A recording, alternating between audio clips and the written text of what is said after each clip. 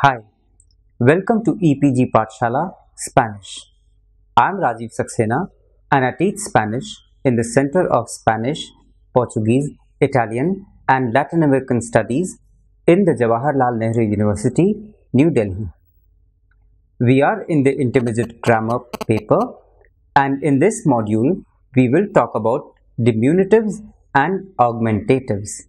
The objective of this module is to ensure that you learn all the nuances and the rules for using diminutives and augmentatives. You will learn a specific thing of the Spanish grammar where diminutives are used the most when compared to other languages. Learning of the diminutives with other kind of word formations will help build your vocabulary and communicative skills. So, the more you become comfortable with using diminutives and augmentatives, the better your vocabulary and communicative skills will become. So this is an important chapter, so pay attention. Diminutives are widely used in Spanish to add a note of smallness or endearment to the noun. In English, we sometimes alter words to indicate smallness or show affection. This is known as a diminutive, and typically in English, we do it by adding a y or something similar to the end of the word. For example, dog becomes doggy, cute becomes cutie, kitten becomes kitty, dear becomes dearie, etc. One thing that should be noticed is that we should not confuse the diminutive endings with the ito endings of some irregular pasts like escrito or frito or abierto, which we have seen in the chapter dealing with the irregular past. So please do not confuse this ito with the diminutive. Diminutives are used more frequently in Spanish rather than in English. Different regions of Spain and Latin America have their own unique ways of creating diminutives, but the most common one is a form of ito. To create a diminutive, drop the o or the a from just about any noun and add ito or ita depending whether it is masculine or feminine. You can add a sito or a sita to words not ending in an o or in an a. So, el niño, for example, becomes niñito. El joven becomes el jovencito. El avión becomes el avioncito. The famous song Chiquitita is from chica. Chica becomes chiquitita. The diminutive of agua is aguita. The diminutive of mano is manita, and why? Because mano is feminine, las manos. Some words, while being used as a diminutive, require spelling changes because the rules have to be perfect in the spelling and the pronunciation. That is why Spanish requires a spelling change to maintain the sound. So, Paco becomes Paquito with a P-A-Q-U-I-T-O. La chica becomes La chiquita, like we have just said, C-H-I-Q-U-I-T-A. El pedazo becomes pedacito. Pedazo, A-Z-O, changes to A-C-I-T-O. So, the suffix ucho or ucha conveys the idea of ugliness. This ito, ita is the positiveness and the ucho or ucha conveys the idea of ugliness. La casa, house. La casucha, hovel. El cuarto, room. El cuartucho, small miserable room. So, by saying casucha, it becomes a hovel, or cartucho, it becomes a small miserable room. So by just putting the suffix ucho or ucha, you can make it into a positive or a negative. So if you want to say casa as casita, it becomes a cute small little house. Casucha becomes a hovel. Cuarto Cuartito becomes a small cozy room and cuartucho becomes a small miserable room. Words with a diminutive suffix may take on an independent meaning. El zapato, shoe, becomes la zapatilla, but it is not a diminutive, but the meaning is slipper. La mano, hand, it becomes la mancilla, the hand of a watch or a clock. La bolsa, which is a big bag, and when it turns into bolsillo, el bolsillo becomes pocket. The meaning changes into pocket. So zapato is shoe, zapatilla is slipper, mano is hand, and mancilla is the hand of a watch. Bolsa is bag, and bolsillo is pocket. So you have to be careful that not to confuse it with the diminutive. The nouns of two syllables whose first syllable has ie or ue and which end up in o or a, drop the o or a and add esito or esita to form the diminutive. The same is true of one syllable nouns ending in a consonant. So, la piedra, stone, becomes la piedrecita, little stone. La fiesta, party, becomes la fiesticita, little party. El cuerpo, body, becomes el cuerpecito, little body. La puerta, door, becomes la puertecita, little door. La flor, flower, becomes la florecita, little flower. So we can see that putting these itas, we have made them into diminutives. But why do we use diminutives? This is a very relevant question. Most of the times we use it to indicate something that is small or perhaps unimportant. Tiene una casita maravillosa. He, she has a little marvelous house. Estudio en una escuelita. I study in a small school. Or to indicate something which is beloved or endearing. Mi abuelita se llama Janaki. Mi abuelita se llama Janaki. My dear grandmother is named Janaki. Mi primo tiene un perrito. Mi primo tiene un perrito. My cousin has a little doggy. Or it can be used to strike a friendly or pleading tone in a conversation. Espera un momentito, señor. Wait just a moment, sir. ¿Puedo tener un vasito de agua? Can I get a little glass of water? So, momentito is just a small moment, or vasito is just a small glass of water. So, you're striking a pleading or friendly conversation, or to talk to or talk like children. Mira el pajarito y el osito. Look at the birdie and the little bear. So, mira el pajarito y el osito. Look at the birdie and the little bear. ¿Cuántos deditos tienes? How many little fingers do you have? So, dedos becomes deditos. ¿Cuántos deditos tienes? It is also possible to have diminutives of diminutives. Chiquito becomes chiquitito. Poquito becomes poquitito.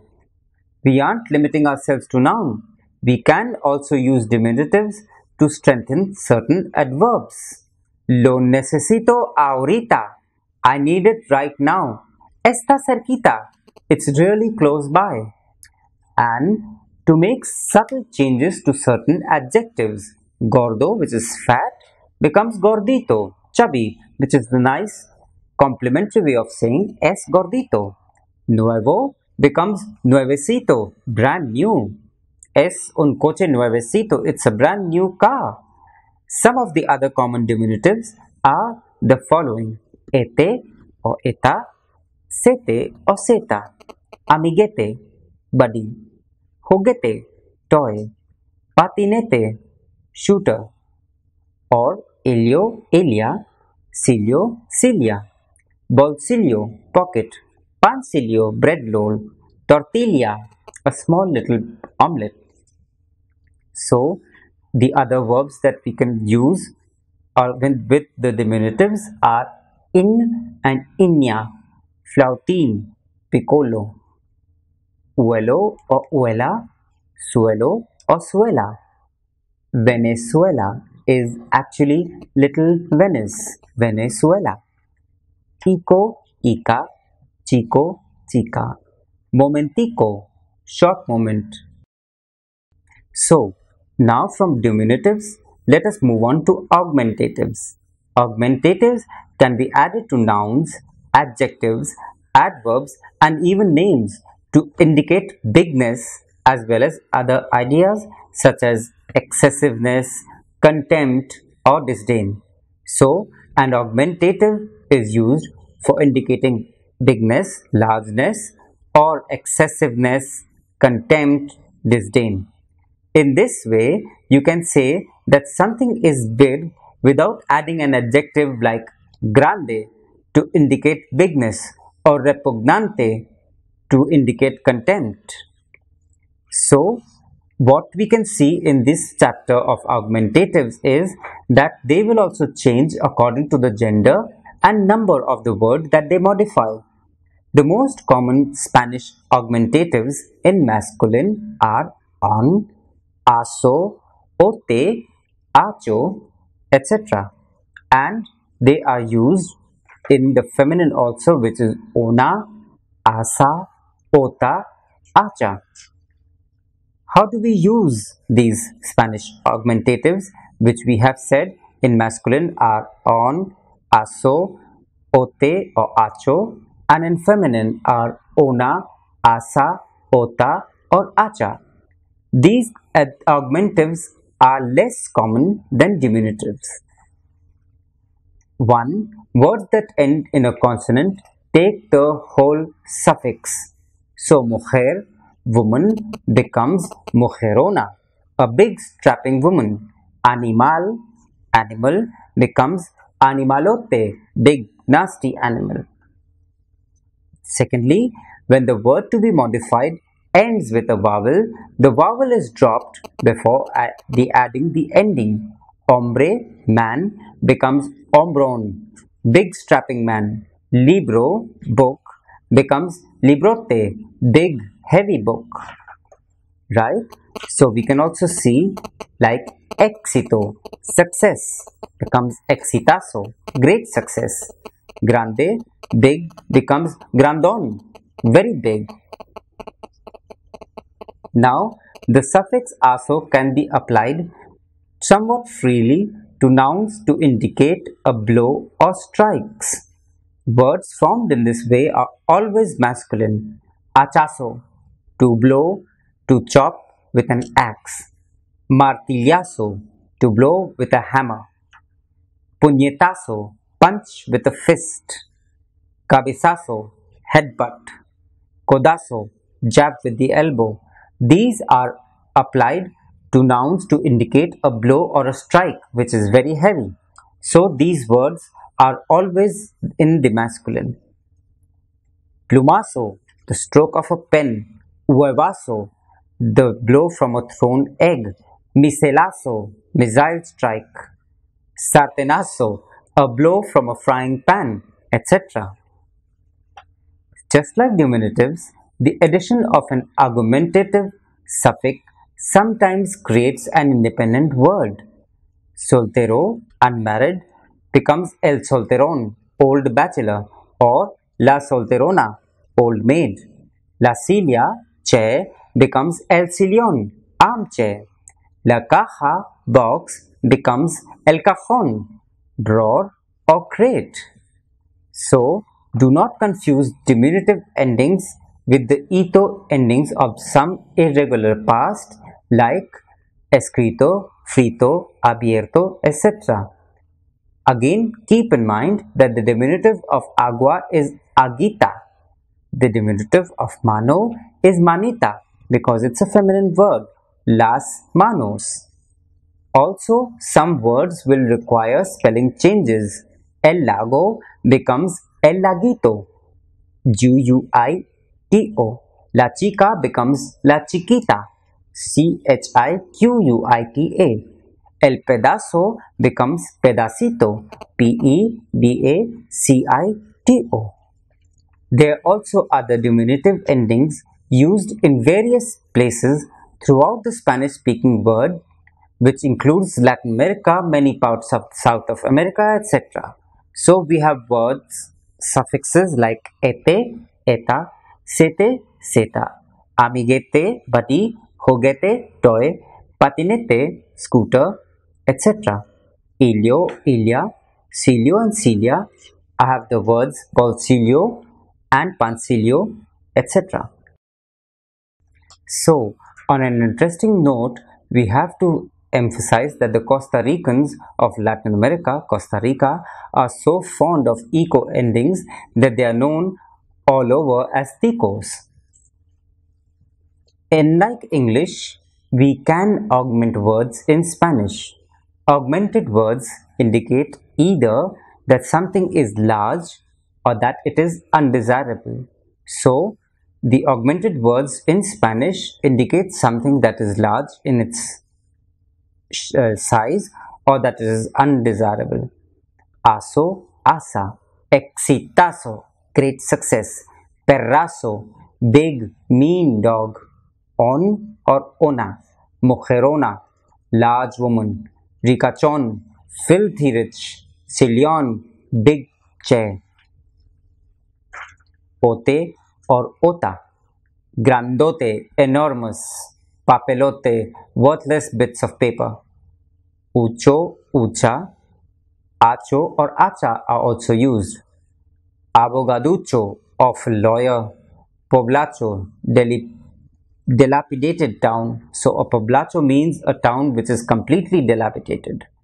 Udo or uda are also used for negative sense. Cabezudo, big head. Peludo, hairy. The other Spanish suffixes and endings are the sufijos, which aren't really diminutive or augmentative, but they do change the meaning of the words that they are added to. Ada adds full or load to a word. Boca, mouth. Bocada, mouthful. Cuchara, spoon. Cucharada, spoonful. Then we have ado or ido, which converts a verb into an adjective. Divertirse, to have fun. Divertido, fun. Hablar, to speak. Hablado, spoken. Al and tal turns a food into its tree or grove. Pera, pear becomes peral, pear tree. Cafe, coffee becomes cafetal, coffee plantation. So I repeat, by using al or tal turns the food into its tree or grove. Pera becomes peral, cafe becomes cafetal. Ano or ense turns a place into a resident of that place. Bolivia turns into Boliviano, Bolivian. Nicaragua turns into Nicaraguense, Nicaraguan. Ante turns a noun into an occupation. So cantar, the verb to sing, becomes cantante, singer. Estudiar, to study, turns into estudiante or a student. Ansa makes a noun out of a verb. Enseñar, to teach. Enseñanza, teaching. Matar, to kill. Matanza, killing. Ario converts a location into an occupation.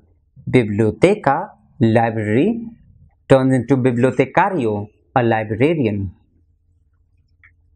Aso also indicates a blow or strike. Cabeza, head, becomes cabezazo, headbutt. Derecho, right, becomes derechazo, right-handed punch. Dero or dera turns a verb into a place where the verb happens.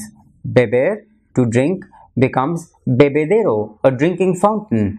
Fregar, to wash becomes fregadero, a sink.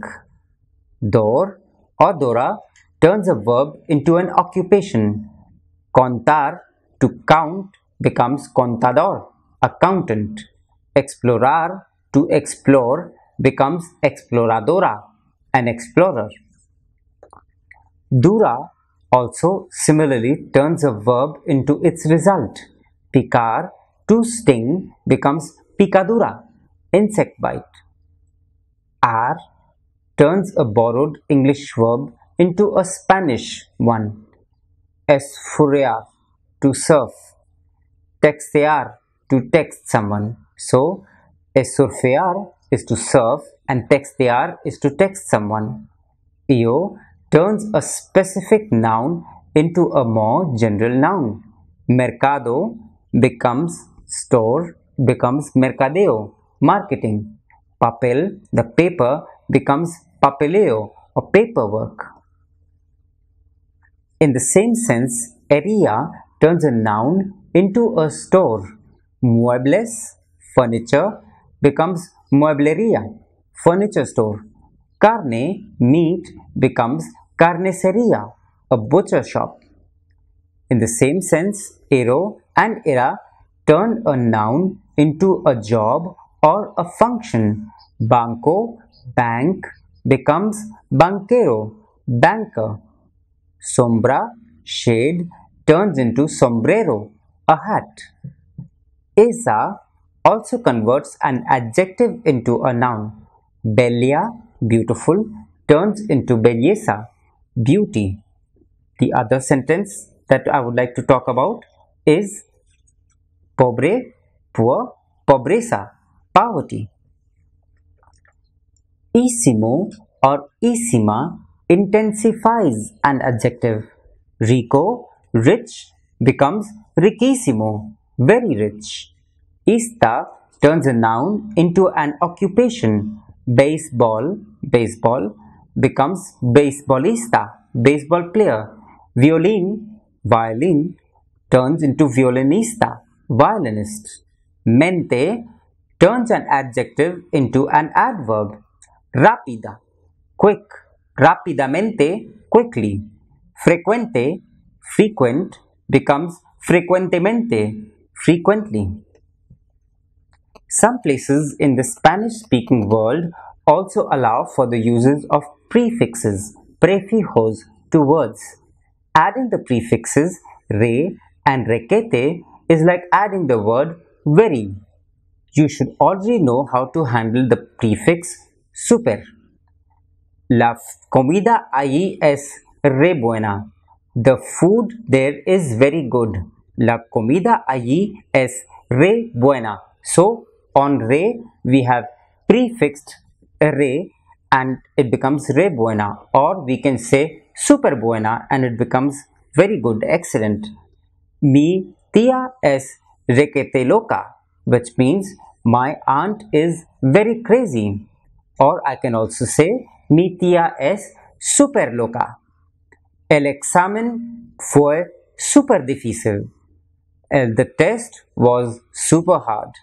So, to conclude, we would like to emphasize that diminutives and augmentatives should not be viewed as something difficult to grasp at all, as we have seen how easy it is to use them. They give energy and passion to a language. Without them, any language would lose its reach to the people. So, I suggest get on to learning the diminutives and augmentatives and start using them in your communication in Spanish, and you'll get a lot of aplausos. Thank you.